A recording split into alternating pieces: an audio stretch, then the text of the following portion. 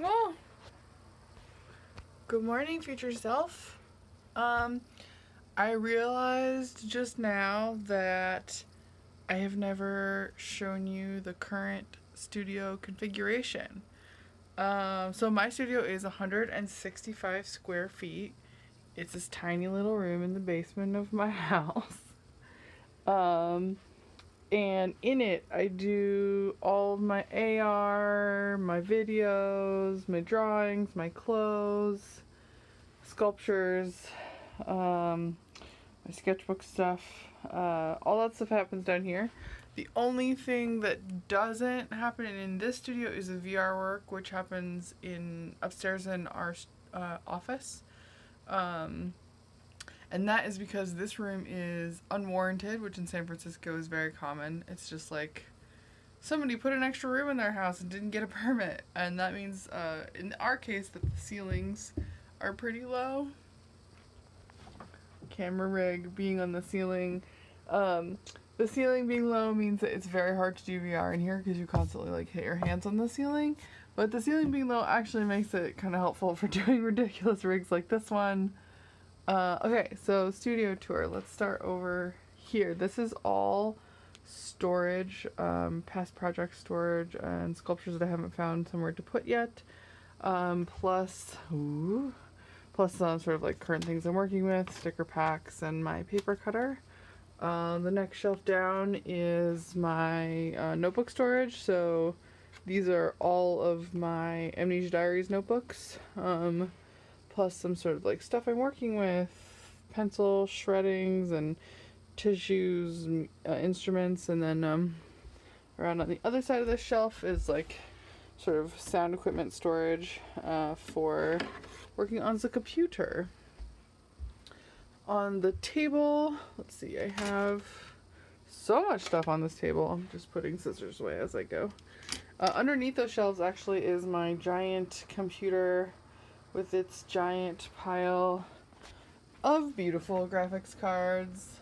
Oh yeah. I inherited this computer after the lab shut down. Let's see. So on top of the table, these are all my drawing materials, tapes and markers, and more markers and paint pens and scissors, pencils, fine liners, stencils, glue, straight edges, tweezers, that kind of stuff. All this stuff goes in here.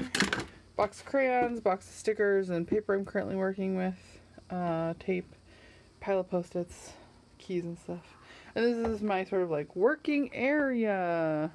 Stuff I'm currently working on goes in here. And let's see, what am I currently working on? Coloring in. I've made myself a little adult coloring book with a book of Doré illustrations that I found at the giant library book sale here in San Francisco. Water bottle storage, very important. Okay, let's go around this way. Door, of course, like a lot of surfaces are drawing storage. This wall always is blank. I don't know why. I think it wants to have a sculpture on it or something. It's the boring blank wall. Behind the door is all my flat storage. Actually, I have a long-term flat storage in our garage workshop. I have this flat file, and we found this used. It has like lots and lots of drawings and stuff, paper and stuff in it. Oh, and I found a doughnut. I store a doughnut in here. So yeah, this is all my cutting boards and drawing boards and paper and all that kind of stuff. The printer, which just recently moved into the studio, used to be upstairs, but I didn't use it enough, and I felt like it would have a better home down here. That's the novel I'm working on, my laptop. This is a giant pile of paper. This is a recent addition as of like 2 days ago. It used to be in the closet over there behind the air mattress, which I'll show you in a second. But I needed the box that it was in because I was storing my project in this horrible cardboard box. I was storing masking machine in here, and that was a terrible idea. So I changed it to this like hard plastic box, which is a much better idea. I don't know where it is right now. I could show it to you. So this is a built-in sort of bench/shelf thing, and that is where I store my Bed Art Manifesto series. These sculptures, let me grab one. These are all sort of like soft pillow sculptures. This is a project that I applied to the Santa Fe Art Institute residency last year with. And they are going to soon be turned into accessories that you wear on your clothes so that you always have pillows with you so you can make anything comfortable, because guess what? Some of us are cripply. So yeah, that's where those are currently stored. More drawings, sculptures from a few years ago hanging here. Problem with making sculptures is that they don't flatten. You can't put them in the flat file. Blankets and stuff for when guests come, because this is also our guest room. They just sleep on the floor on their mattress. Let's see, let's go this way. More sculptures and drawings. My circulation fan, this is San Francisco, so it's very, very humid. So I have to constantly dehumidify and defunk the basement. Sculpture, these are pieces that will become sculptures that are not currently sculptures. More storage. Drawers. Oh yeah, more equipment. Well, that reminds me, I need to buy hot glue.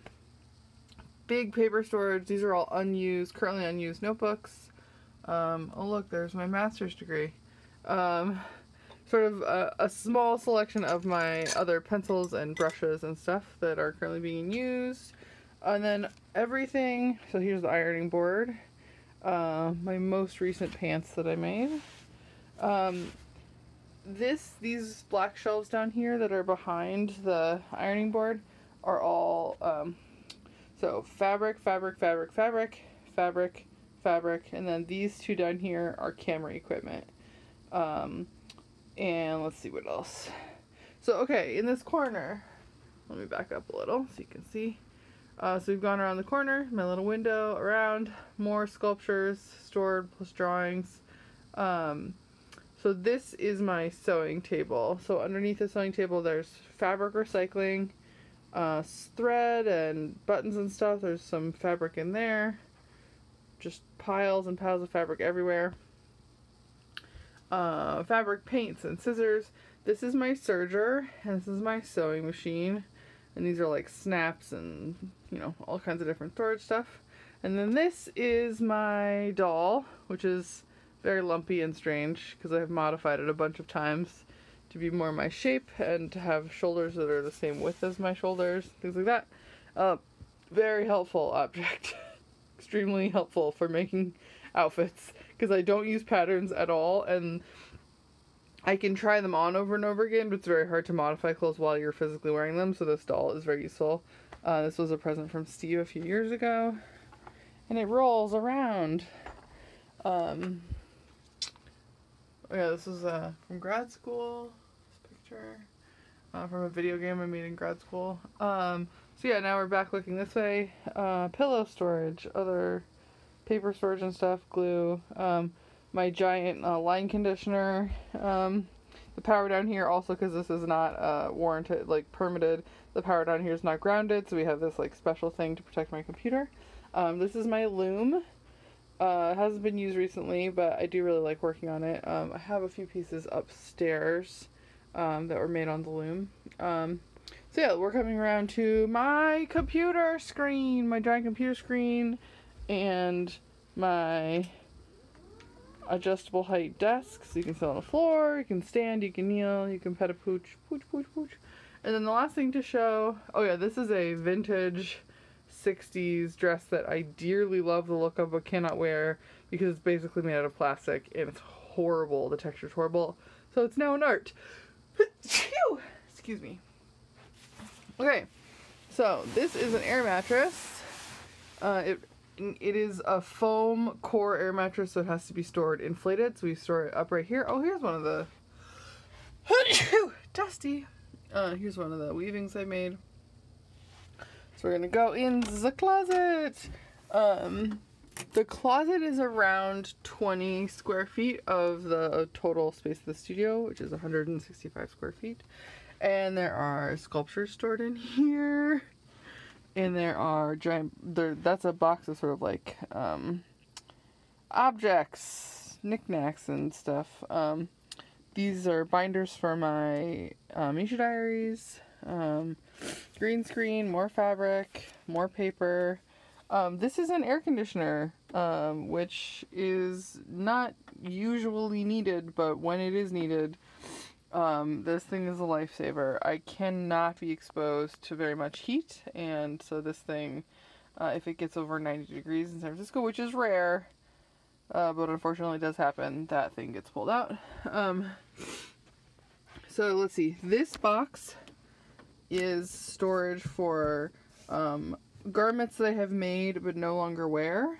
And then there are also, here are some hanging here. It's like more fabric, old pieces of mine that are like on paper rolled up. And then these are several garments that I have made and don't wear, but plan to either modify or wear on special occasions, things like that. And then up here is like pillow storage. These are photographs my family gave me, things like that.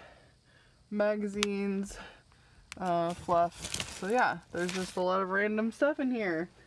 This is actually the best I've ever found, configuration I've ever found for this closet. Mostly because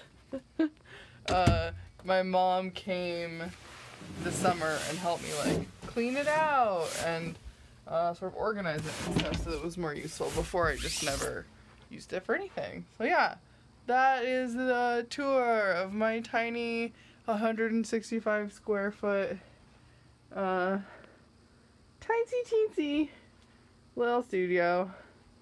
When you have no room, you really learn how to maximize it. So bye, future self.